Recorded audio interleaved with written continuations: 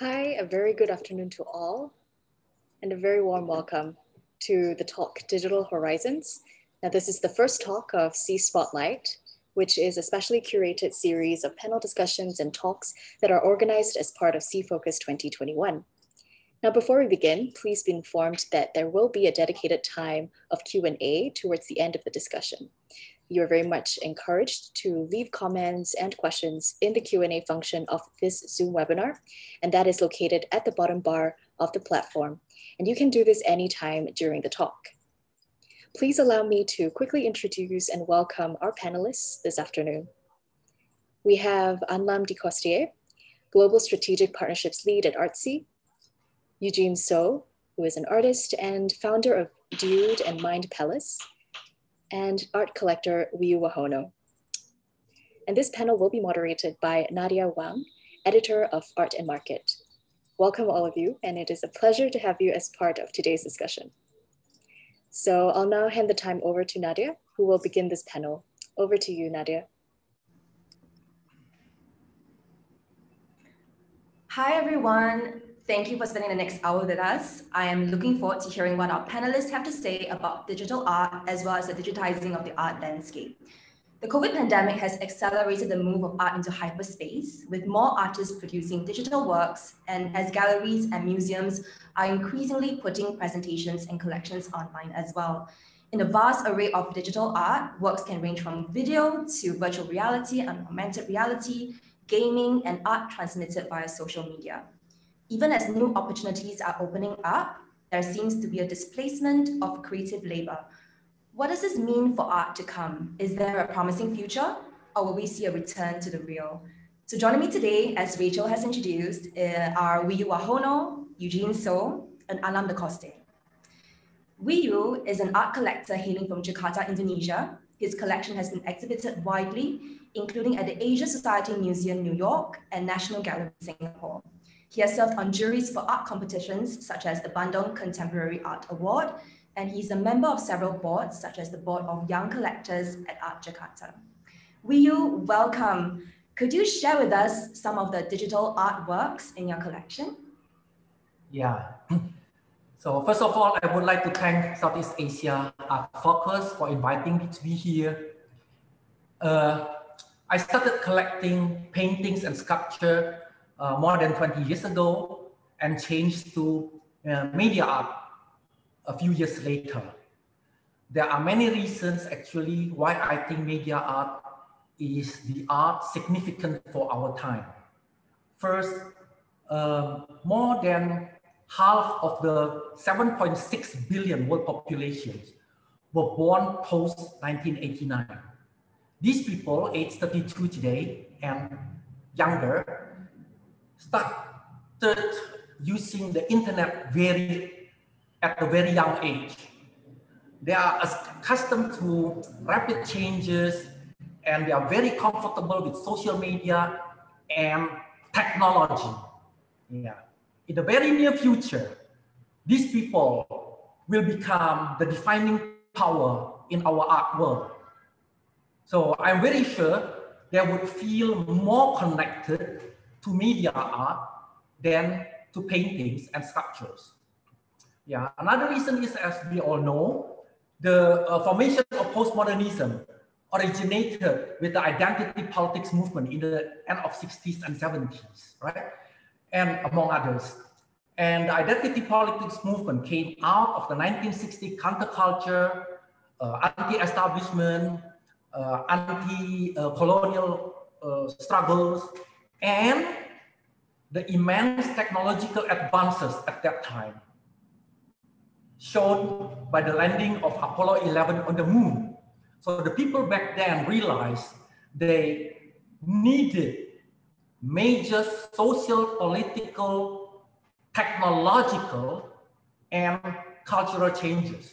That is the reason why contemporary art was born, right? So the technological changes that happened afterwards, such as the development of industrial new media technologies, brought the media art as the logical consequence.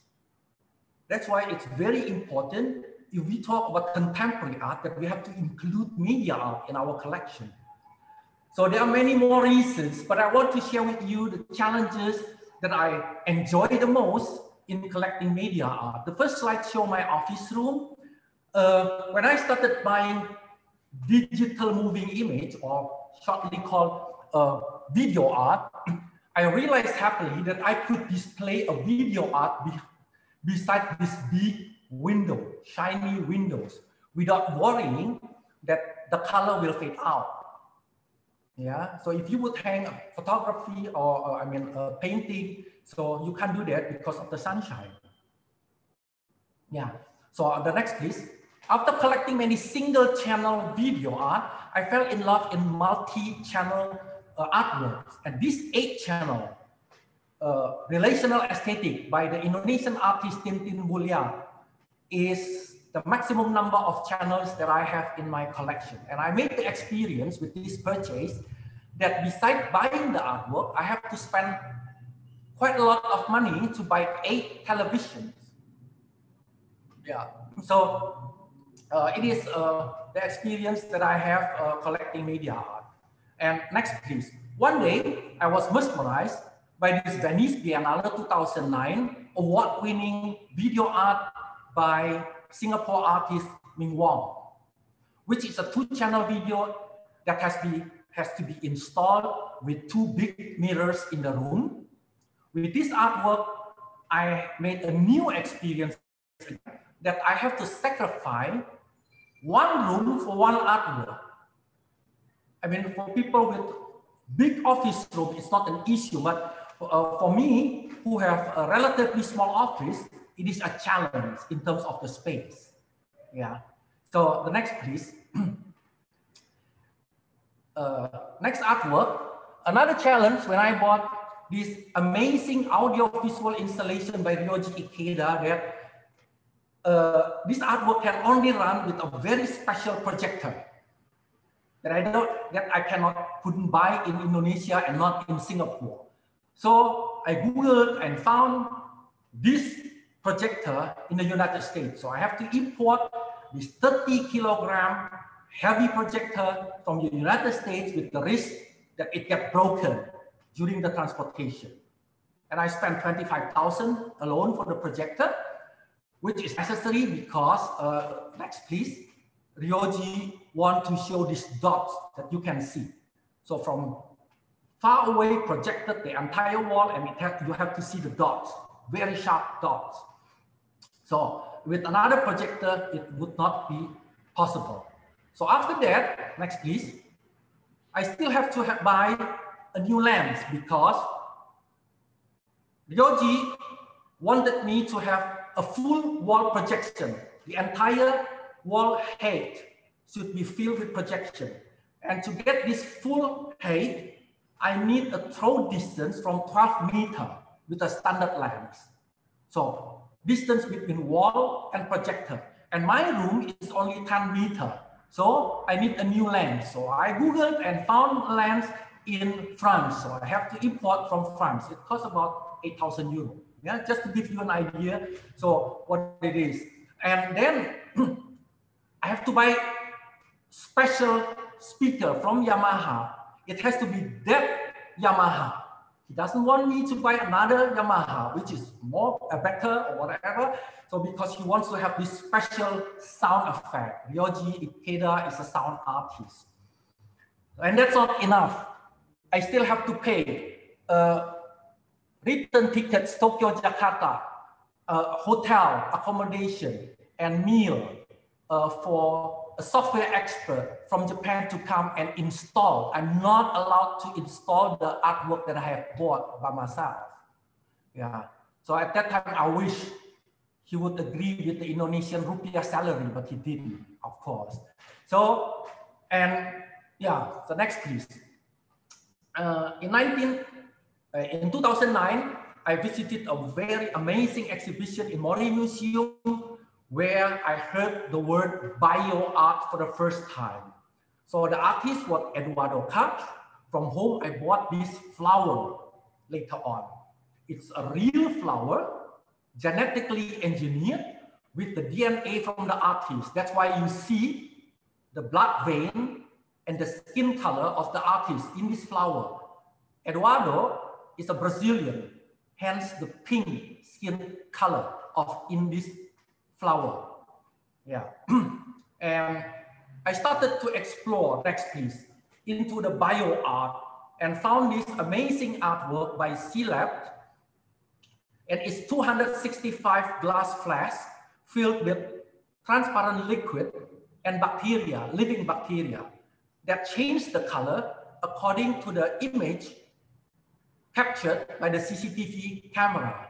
So the lady is moving in front of this artwork and she will look, I mean, in real time, her own image, just like a mirror, produced by the bacteria. So the bacteria change color according to the signal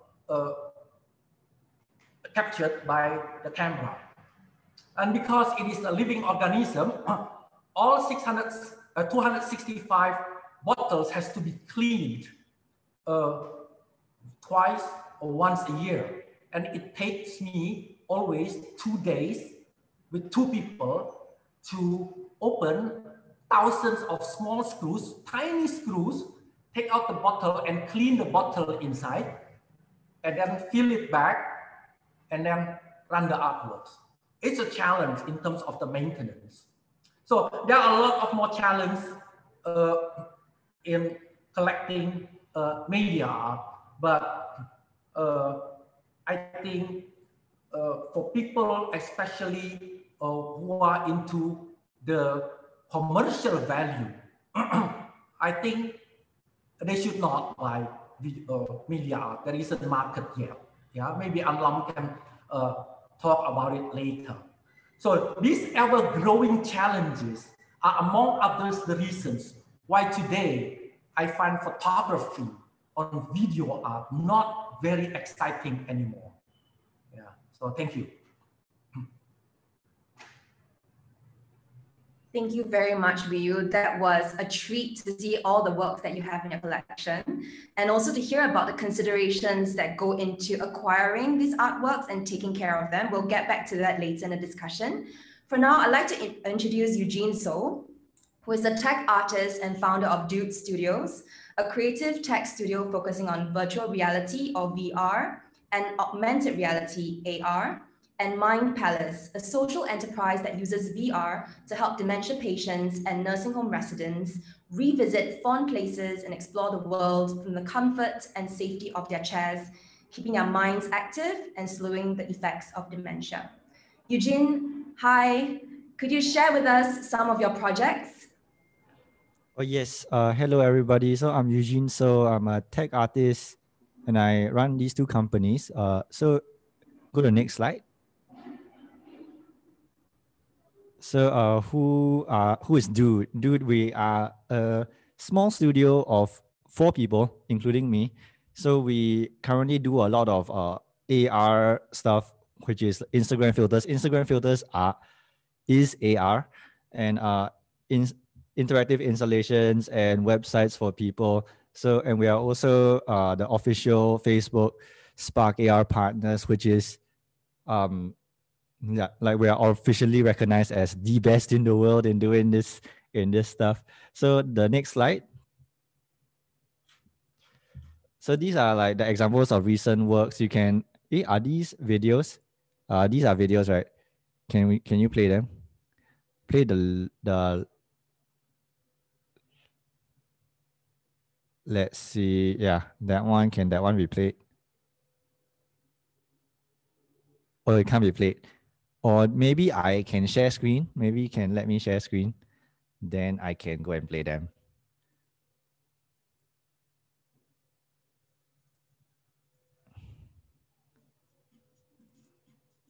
Okay, can y'all see my screen? Can, right? Yeah. So this one on the left here, that's for Lego, which is so this is what I meant by filters.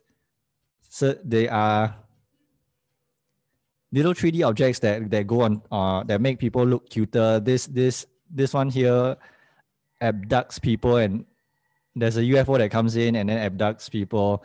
And we managed to squeeze 10 different filters into one. This one was done for Lego for the beginning of the year.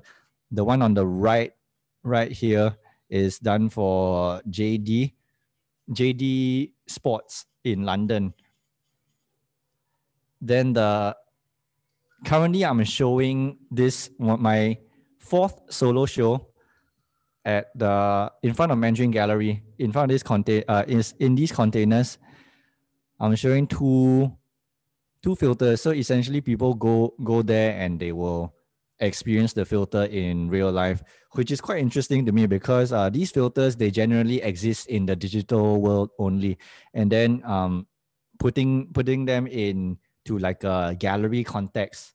Then just now Wiyu was talking about buying the televisions. Oh, whoops. Buying the televisions and everything. So we had to rent the television screens and the webcams and the computers to set this all up. So this is, yeah, to me it is very interesting because these filters are something that was made on the internet for the internet, but when it comes to exhibiting it in real life, we are suddenly kind of converting it into something physical. You were taking it out of its natural habitat. And then Mind Palace, to talk a little bit about it, is we do virtual reality for the elderly. You guys don't hear the audio from the video, right? A little. You can hear a bit. Yeah. Oh, okay. So what we do is for this video in particular, we let them, because we found that virtual reality is only sight and sound. It's only when you put on the goggles, right, you can only see and hear. But we thought when you mix it with food, so in this experience we got our let me just mute the, okay, just we thought that mixing food with virtual reality would enhance the experience especially for people living with dementia. They need this kind of memorable experiences. So when during my trials with them, we found that virtual reality is memorable, but somehow they still forget the experience the next time around. But with food, we work with Hawker Chan, our Michelin star chicken rice man. Do you all know Hawker Chan? I think he has a Michelin star, and he started running like street chicken rice stores, but now he is like a global franchise already. He has established himself in a few countries. And then so we got him to cook his signature chicken rice, and addressing the VR camera like he was addressing the aunties and uncles living in the nursing home. And then when the aunties and uncles are watching the show, they will then smell the chicken rice also while they are watching him cook the chicken rice. But they don't know why they can smell it. They think that it might be because the technology is so good, but it's actually because Hawker Chan would graciously sponsor these sessions with like 100 packs of chicken rice. Then I will be bringing the chicken rice into the nursing home first, and then we hide it in one room. Then when the elderly, they are in the experience watching Hawker Chan cook his chicken rice, we will sneak it out in front of them, and then they can smell it. Then after the experience, they take it out. The plate of chicken rice is in front of them. So it feels as if Hawker Chan has personally cooked it for them. And then we found that the results of these sessions is that we found that it was more memorable. The next time I go back, they would ask me, "Hey, is there chicken rice today?" Instead of looking at me like as if they have never met me before. So I think this is an improvement in terms of their memory.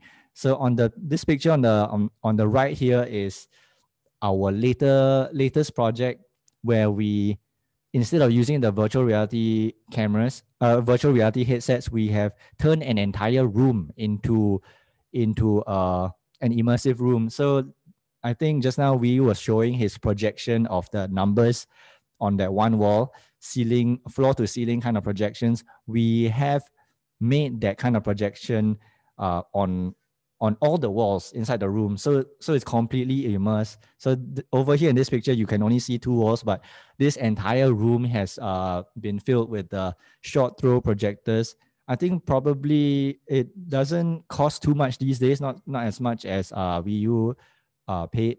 I think these days, one of these projectors, short throw projectors that can project huge. It's about 3,000 Singapore dollars, 3,000 Singapore dollars. So that is about 1,000 something US dollars. Probably this might be a new thing in terms of the projection technology. So currently we also have one more show at that's opening tonight at Gilman Barracks, where we also made a cave like that for people to experience this Hong Kong artists and Singapore artists collaborating to put together a show. So we initially created that cave because we thought that, okay, we probably cannot have a full-on show, and we wanted people to at least experience the cave virtually or physically. But it turns out that that COVID situation has improved a lot. So now we are having the whole show, and also we are also going to have the virtual reality cave where people can experience. So people can experience the artworks in two versions at the opening tonight at Gilman Barracks. So thank you very much. I shall pass the stop sharing. Thanks, Eugene. That was amazing. I mean, the experiences that you can offer through VR and AR, we'll get back to that as well. Last but not least, I'd like to welcome Anlam the Coster, who leads Artsy's global strategic partnerships. She advises art fairs and gallery weekends on their digital transformation and connecting them with new audiences around the world. Anlam has 15 years of experience in arts management, cultural policy and marketing communications, working with museums, art fairs, galleries, auction houses, and festivals. Anlam, could you talk us through what you have been working on with your team? Oh, thank you so much, Nadya, and thank you, SEAfocus, for inviting me to join this panel with wonderful participants. And we're delighted to partner with the third edition of SEAfocus, the leading fair in Southeast Asia. And today I will be sharing with you a brief overview of the trends we have been observing on our platform that can inform our future predictions for the art market. Next slide, please.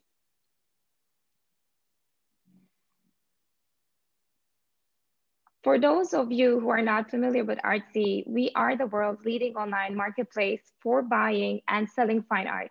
Our platform allows collectors to discover and purchase artworks they love and provides sellers access to our global collector base. Our mission at Artsy is to expand the art market to support more artists and art around the world. It's what we live for. Next slide, please. So as many of you know, the art world today, as it stands, is not reaching its full potential. And the clearest indication is this 98% of luxury consumers today do not buy art.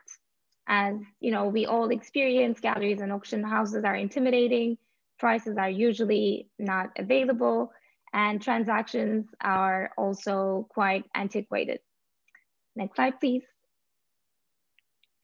And at Artsy, we are working to change that. We're building a digital-first art platform that is inclusive, transparent, and prosperous for everyone. And here's how we do it. First of all, we are aggregating all of the world's art on one platform by partnering with galleries, auction houses, fairs, and collectors. We're increasing the amount of information made available about that art, and we include prices.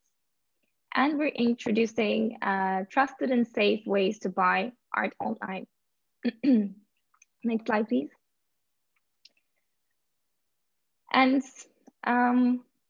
you know, the pandemic has been completely disrupting our lives in all its aspects, but it also dramatically accelerated the industry's shift online, laying the foundations for a more, hopefully, open art world. collectors looked for new ways to connect with the art world from the safety of their homes, and they overwhelmingly turned to Artsy. In total, today, more than 2 million art lovers have become Artsy users, and our app has been downloaded over 1 million times. And an interesting fact is the fact that 50%, almost 50% of our traffic and commercial engagement comes from the app. So the world is indeed changing. Next slide, please. While the physical world shut down, the number of online sales increased dramatically this year, providing a lifeline for many struggling businesses in the art world. And in 2020, the average Artsy partners saw a 40% increase in commercial activity and a 170% increase in buy now and make offer transactions, which happened directly on platform. I mean, you can see here, all metrics are up, and this has been, a wonderful experience to be able to support our partners in the art world when their galleries, fairs, auction houses were inaccessible to the public. Next slide, please. And despite everything, collector demand has held strong. I think yes.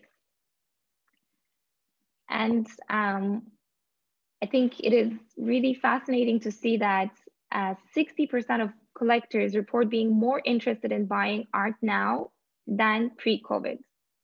And 50% more collectors bought art online overall, including more millennials, twice as many new collectors. And we see a continuous growth across the globe. It's not only a certain region, it is really a global movement for new collectors joining the art market, but also existing collectors now engaging with digital ways of buying art. Next slide, please. And by partnering with Artsy, a gallery, fair, or an auction can become a digital business overnight, meeting existing demand and tapping into the next generation of collectors. Because we provide a global network of digital-first art enthusiasts and a technology that powers personalized recommendations, matching artworks to collectors. And we expect continued growth in the buying on selling art online now that behavior has entirely shifted, as we have seen in other industries. Next slide, please. And as we're talking, on the occasion of SEA Focus, I wanted to mention that, this year has been particularly difficult for art fairs.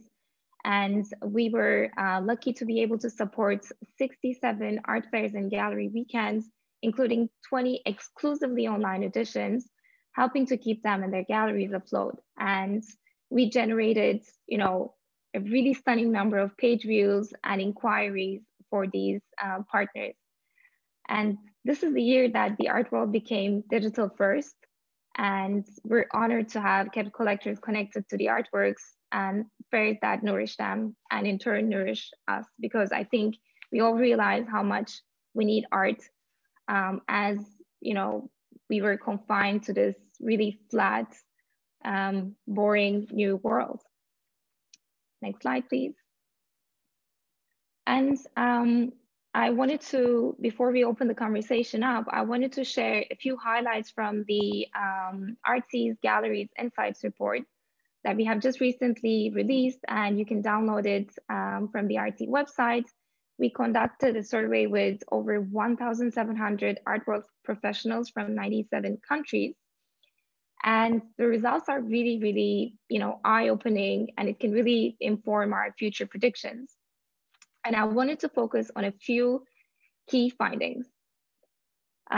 First of all, 35% of respondents reported operating without a physical location. This is more than double the numbers reported in the last 2 years. It is, an incredible shift.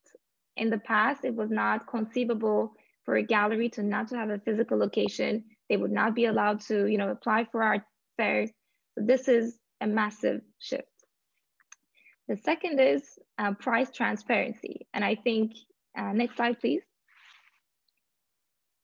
I think we can all agree that it's probably one of the best things that happened to the art world, thanks to the online viewing rooms and, you know, the different ways of sharing information with collectors and the wider audiences. We see that on Artsy, works with visible pricing are 4 to 6 times more likely to sell. So, and I think in all segments of the art world, now we're embracing price transparency, which is, I think, fantastic for opening it up to new collectors. And a third important finding I wanted to share is that the way galleries are reaching collectors and making sales has been, you know, tremendously, you know, different in 2020. When you compare, you know, the top 7 ways of selling works to collectors from 2019 to 2020, I think the number 1 is, you know, clearly outreach to existing clients. But when you look at the following items, it's, you know, the walk-ins from your physical space was replaced by the gallery website, and art fairs, surprisingly, was replaced by social media. And of course, this is not kind of the exact percentage across the world, because in Latin America, Africa, and the Middle East, social media is the 2nd most successful platform for sales. In Europe, it is the 3rd most successful. North America, Asia, and Oceania, it doesn't even make it to the top 3. So, you know, take it with a grain of salt, because, you know, in some regions, social media is more prominent, but still, I think this shift is huge. And of course, you know, online marketplaces are here to stay. And next slide, please. This also has impacted the kind of marketing budgets and tactics of galleries. And you can see here on this chart how their year-on-year budgets were impacted by the pandemic, and how, although they spend much less in fairs, it's still the number 1 budget item. But they now spend a huge amount of energy towards their digital strategy, which seems to pay off, because some galleries report that 2020 was their best year ever, you know, against all odds, because they really reduced fair expenses, VIP event expenses, and they can really leverage their existing client base and reach new collectors through social media, digital strategies, you know, online walkthroughs, etc. Next slide, please. So I just wanted to finish off by saying that we see this huge untapped potential for the art world. And there's a new generation of collectors who are joining this world. And 73% of the galleries reported that at least half of the collectors they connected with online in 2020 were new to their business. And the numbers of buyers between the ages of 18 and 35 doubled. So this is, I think, huge for, you know, when we envision the future of our ecosystem. And we see that online is not only a successful strategy during a time of pandemic, but it is also a trend that will continue into the future, and we can really make sure that we expand the art market by, you know, opening it up to larger audiences. Thank you. Thank you very much, Anlam, for sharing all of those very interesting statistics. I thought we would just start the conversation by going back to Wiyu and asking him, as an art collector, whether, Wiyu, you have been purchasing any artworks online in the past year? Yeah, I started buying in an online auction long time ago because of my curiosity, actually. I wanted to know how it is feel like to buy in an online auction. Does it make any difference in the joy of collecting art? I got my Shirin Asad at that time. So it was a good purchase in terms of price. And I was very happy. Yeah. But the experience online, so I mean, appreciating art online for me is not new. So I think for a lot of friends of mine in Asia who bought artworks from galleries in United States or in Europe, they just got the PDF file and then they have to decide whether to buy or not. So, but due to the pandemic, so the online viewing room has become nicer and more enjoyable than looking at the PDF, right? Especially the Art Basel one. I find it amazing because they just put a chair in front of the artworks and then you get the relationship between the size of the artwork and the chair, right? Instead of online viewing room without any relational objects. So you don't know, you have to look at it, how many centimeters it is, how big is the painting. So you just put a chair and then you know, aha, this is a small one and that is a big one. Yeah. Yes, definitely. On the topic of online viewing rooms, what do you look for exactly in it? Because, you know, I'm also hearing people say that sometimes it feels a bit cold because there aren't people in it, right? So you're sort of like on your own walking through. What do you think about it, Wiyu? Or Eugene, Anlam, please feel free to jump in as well. So, I mean, for me personally, anyway, I don't like to talk so much in the art fair if I am looking at an artwork. Right, I talked several times already about it. If I see an artwork and I'm very concentrated in analyzing whether this artwork represent the spirit of our time, is it a significant artwork for 21st century? And then the second question, major questions for me is, does this artwork coherent to my existing collection? I don't want to have an anthological collection. I mean, but coherence is a very important issue in building a strong collection, I think. So that's why, while analyzing these issues, yeah, and a lot of galleries just disturbing me, right? They always tell me about, oh, Wiyu, this artist, we'll have an exhibition in the National Gallery, and then we'll graduated from a very good school, right? And this and that school. That's not important for me because, I mean, the message of telling me that he is from a good school and he will have a good exhibition in a museum, the message is the price will go up, right? That is what they want to tell me. I'm not interested in that, right? For collector who collect media art with no market, every dollar I spend is probably wasting money. I cannot sell it anymore, right? Who's gonna buy my living bacteria in the bottles, right? So I only focus on, will this artwork make my collection stronger? And then he always is the crumb, you know, if you eat the bread and you get the crumb always, yeah. So and that's my experience. So looking at the online viewing room is great. I have the freedom to look at it at midnight. Doesn't disturb my business activity, right? And if I get bored, I just switch off and then I continue later. Amazing, it's good. Yeah. Sounds like it's perfect for how you like to look at art and decide on what to put in your collection. What about for you, Anlam and Eugene? How do you work on creating that best digital experience for, you know, your audiences? Because I think that's one of the biggest questions we have, like moving from the physical to the digital. How do you translate the experience, or how do you create an entirely new experience, you know, that will still draw people in?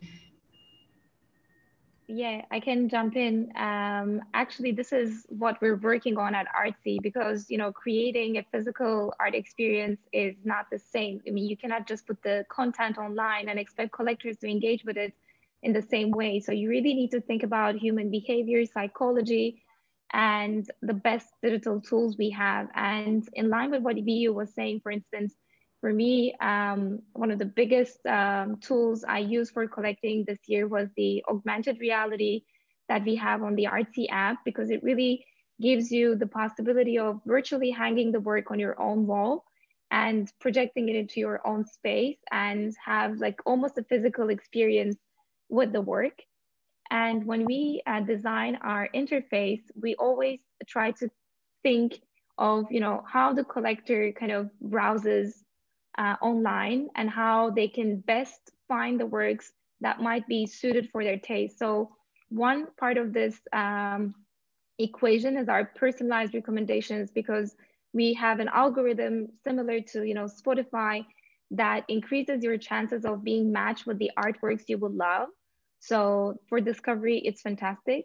And the second, I think, important piece of that puzzle is our filtering mechanisms. Like when you visit an art fair, you're usually completely overwhelmed and exhausted. You have thousands and thousands of artworks, your friends, conversations, champagne, you know, things that are distracting you. So you always maybe engage with 1% of what is on display. And then, you know, you move on to your life, you forget about what happened, and you took some pictures, you don't even have a reference of where the picture was from. You know, so it's not a very efficient experience. But when you browse an art fair online, for instance, as Wiyu was saying, you're not distracted, but you also have the tools to search for specific things. Like if you're collecting, you know, media arts, you can really look at that. If you have a specific budget, you can really filter by that. If you're looking at, you know, different mediums, you can really have a personalized experience and you can see the full picture. So that's why I really love being able to buy art online, and being able to, of course, be connected with people around the world is fantastic. Thank you, Anlam. What about for you, Eugene? How do you create that immersive experience for your audience? In 2013, I made an online gallery where I was trying to recreate the physical experience of visiting a gallery in virtual space. So I made a multiplayer first-person shooter kind of thing where someone were to go onto the website gallery.sg, they would see someone else there. But now hearing Wiyu, what Wiyu is saying, he would rather not have the other people there, which is actually in line with what I learned from that 2013 gallery that I made. So instead of trying to recreate the physical experience, we should play up the advantages of the digital space, where there were some examples like in the 3D space, you had to walk around the place to look at different kinds of art. And then if there was a 3D wall in front of you, it would be blocking you. So you have to navigate around that. So in the end, what I learned from that is to probably just do away with that.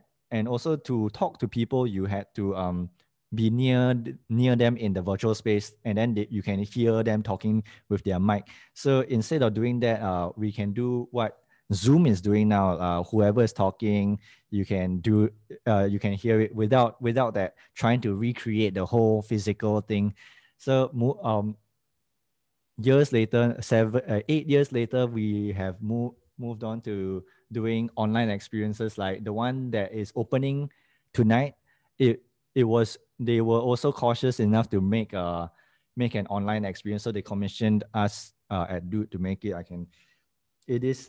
The online one is still not launched yet, but you can have a secret peek at it. It's almost done.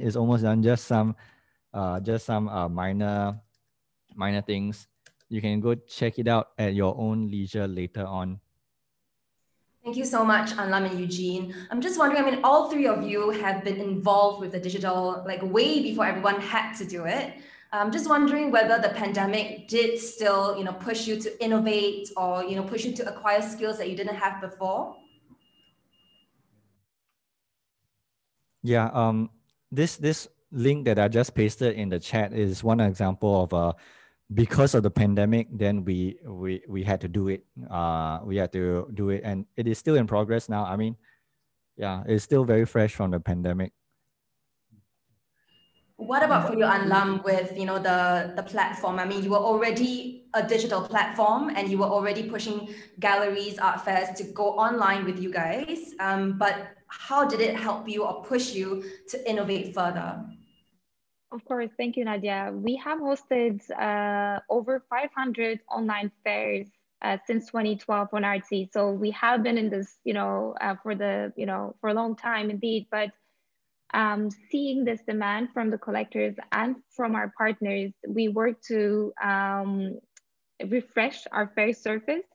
And also we invested heavily in our app to, keep up with the demands of this transformation. So we are constantly looking at ways of improving our platform, our relationship with our partners, and the experience we offer to collectors. Because exactly like Eugene was saying, the answer is not to try to replicate the physical experience online, but come up with completely new ways of, exploring and, experiencing artworks.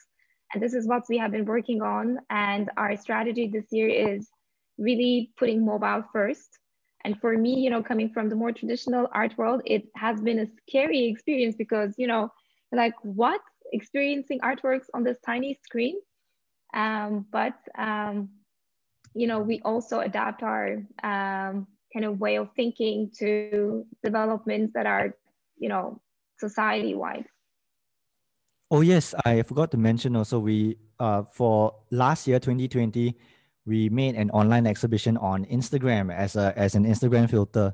So you can the filter opens up this museum where you can click around to navigate the space and look at the artwork by using your phone to look around. This one is on complex.com's Instagram page. You can go check it out. It is a meme-museum. It is a museum of memes to describe 2020. Yeah, it's still showing now. You can go check it out. Thank you for that. I like that name, Museum. That's really cool. I wanted to go back to Wiyu and talk to you about a project I know you're a part of. This is Art Outreach's 4th in-part collectors show titled Leap of Faith.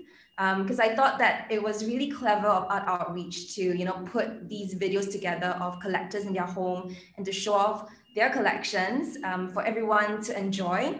And in particular, I was talking to Eve Hoon, who is the head of special projects at Art Outreach, and she said something about the work 0 Degree by Denny Ramdani that kind of prompted the whole idea. Could you talk more about this, Wiyu? Yeah, I'm very glad that they invite me to take part in the collector show where I can display or show huge artworks. It's a plastic bag filled with water and living fish inside, a lot of fish inside. And the plastic bag has leakage on the bottom. So people will look at the plastic bag and get scared that the fish will die very soon because the water is dropping out, right? So this, this feeling of dying is a metaphor for what is happening worldwide in the urban city. The issue, the context of this artwork is about urbanization. We live in a huge city with more than 10 million population, and if we don't take care of our environment, that will be a serious problem for all of us. That's the reason why I bought this artwork. It's perfect because it is very difficult to have an exhibition outside my art space for this artwork, right?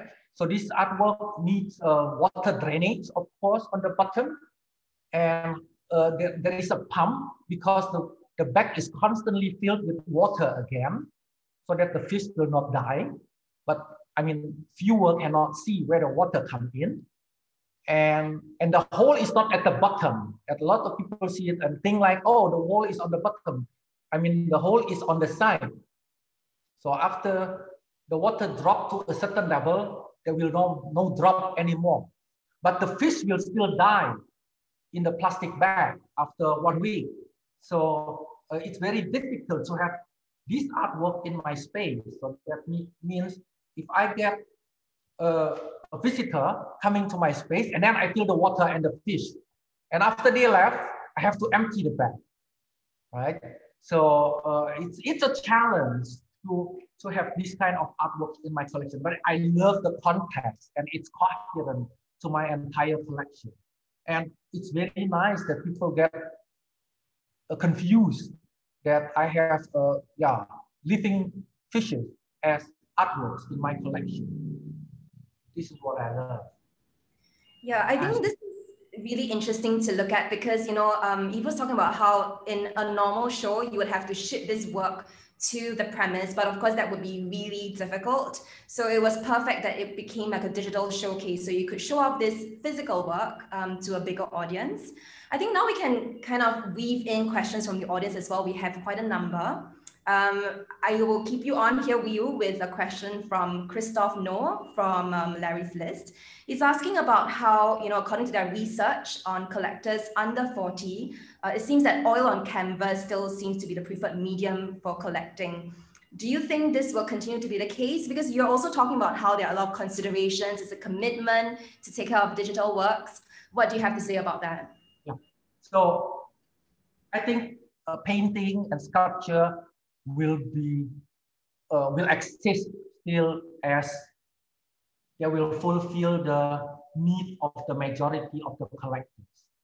Yeah, I also experienced, let's say, video art. So if you go to an art space or a show in a museum, and then you look at a painting, and then you have a full control how long you want to stay and enjoy the artwork, and then you can move on. Right? If you don't like it, you just move on. If you like it, you stay longer. And then you can experience also yourself. You go into the dark room and see a video art, right? The first feeling everybody gets is, I have to see it from the beginning, right? But the the video art is ongoing. So you cannot see it from the beginning. And after 2 minutes, usually, and then you said, I have to go because there are a lot of artworks to see. You don't have the time to sit for half an hour or 1 hour. And then you stand up. And in the moment you go out from the room, you get frustrated because you have the feeling that you don't understand the video art yet, right? I think this frustration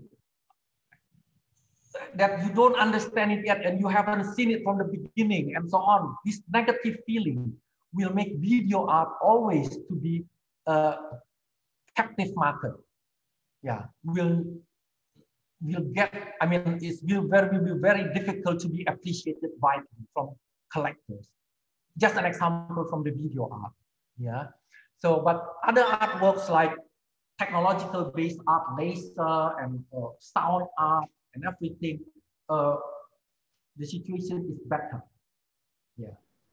Thank you, Wiyu. We have another question that's for Anlam, but I think we can all try to answer this. This is from Mistiko Rahadi. He's asking, some of the artworks need to be experienced in person for that immersive experience, or even just to feel, you know, that tactility, I guess, right? That in the presence of an artwork. How does Artsy tackle this problem? I think Artsy cannot tackle all problems of the art world at once. And I certainly believe in a world that we need to continue to go to museums, to galleries, to art fairs. We need to continue to experience artworks in person, absolutely. But at the same time, you know, I'm coming from Turkey and I grew up in a country where we didn't have any contemporary art museums as I grew up. I didn't have access to what was happening in New York, in London, and Singapore. Artsy does open it up to audiences to be able to at least be informed, be able to acquire these works, or even for curators to do their research, but it cannot replace all aspects of the art world. Of course, we will need to continue to, you know, physically experience artworks, and I think context is hugely important. So we need to be able to, you know, hear it from the artists, from the curators, from the gallery owners. But Artsy is helping that physical component with opening access to global audiences and facilitating the transactions, the kind of market piece of the puzzle. Yes, definitely. I think Eugene, through your artworks, like with Art Encounters, Altered State, we can also see that even though it's something that's experienced digitally, but it's still in a physical space, and it's still about getting out there and experiencing in person. What do you think about that, Eugene? Yeah, About this between the physical and digital? yeah.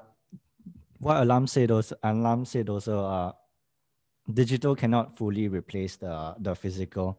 We had another discussion a few days back at also a panel discussion about whether we need to travel, and I think there are many advantages of traveling. Like we get to meet the people, we get to increase.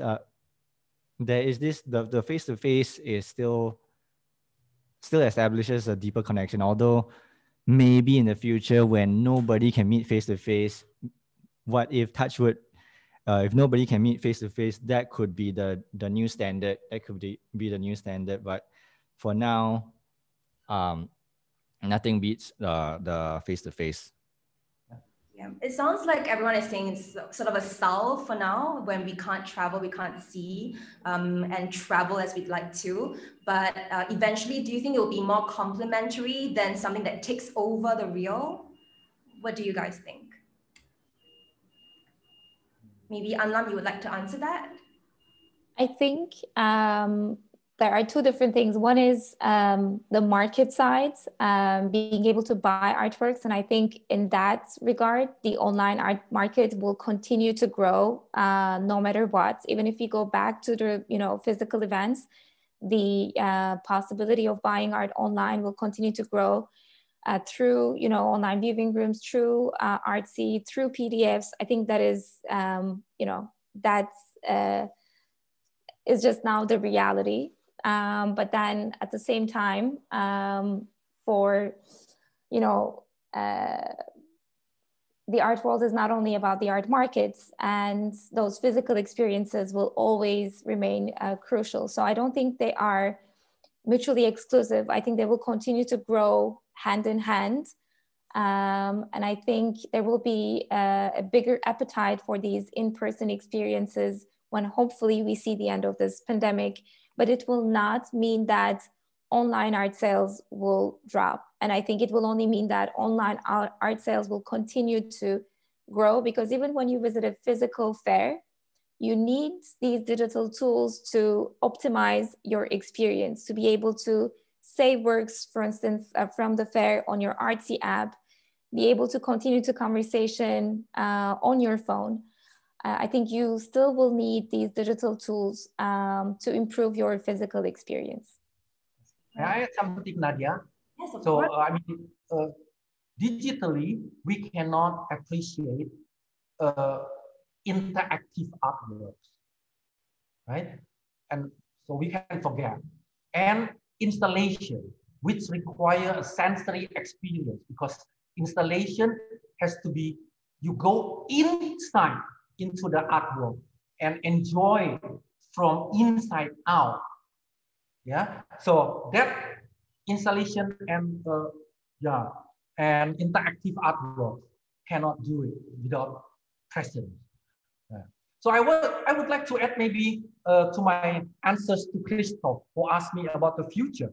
So I'm always thinking about if I would be a collector living in the 1930s, yeah, and I rely on the theory of Walter Benjamin. So I would buy definitely reproduction artwork, photography at that time, right? From Man Ray, let's say, from Laszlo Moholy-Nagy, and my collection would be museum quality today. If I would live in the 1960s, I would rely my collection on influential guy named Marshall McLuhan. I would definitely buy artworks from Bob Vossell, Sun in Your Head, 1963, or Nam June Paik, right? Because of the electronic media, right? So my collection would be museum quality today as a collector. And I'm thinking of, now I'm living in the end of 20th century and beginning of 21st century. Whom should I rely to? And I think Jean Boudiard will be the one about the reality, hyper reality. That's why what Eugene does at the moment is highly interesting.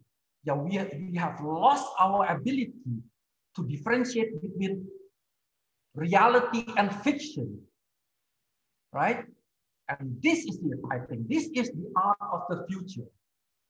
But a lot of people buy artworks not to capture the spirit of the time, to have a great collection, but a lot of them wants to make money or profit. They are proud to be collector, buying for 100,000 and then later can sell for 300. They feel validated by the price of the artwork. But yeah, for people who really focus on intrinsic quality of the artworks, I think we have to rely on art theory, like Jean Bouillard, like Marshall McLuhan, and like Walter Benjamin, where they are, right? So I think it's very important. Yeah. Right, thank you so much, Wiyu. On that note, I think we can safely conclude that art is very important to all of us, not only as producers, but also as people who appreciate the form, and that the digital is, essential, has become an integral part of how we do our work and how we appreciate art as well. Thank you so much to all of you, Wiyu, Eugene, Anlam, for being with me this afternoon, and thank you to the audience as well for staying with us. Over to you, Rachel. Thank you again, Anlam, Eugene, Wiyu, and Nadya for your time and discussion today. So just quickly letting everybody know that, coming up next in our SEAspotlight Talks series today is Bye Bye Biennial, and it's taking place at 6 p.m. this evening. And it's a talk that is actually co-presented with Frieze magazine. It features speakers Apanam Poshananda, Reem Shadid, and Natasha Jinwala, and it's moderated by the deputy editor of Frieze magazine, Amy Sherlock. So for more information and updates on our talks and on SEAfocus, please visit our website, seafocus.sg, and also follow us on Facebook and Instagram. Once again, thank you all. Take care and have a wonderful day ahead.